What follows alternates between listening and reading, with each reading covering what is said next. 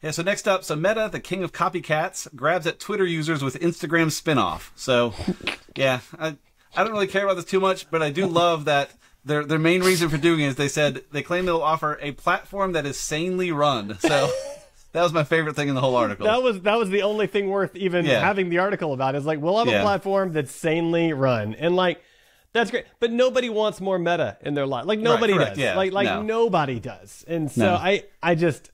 I think it's a swing and a miss. I think if they'd have come out with this a year ago, maybe it could have caught on. But I feel it's just too late. It's just too little. I'm pretty confident you and Sanjay are going to talk about this, the reverse of this story in 6 months. Like Meta shutting down their Instagram spinoff. So yes, that's exactly what's going to happen there. Yeah, I totally agree.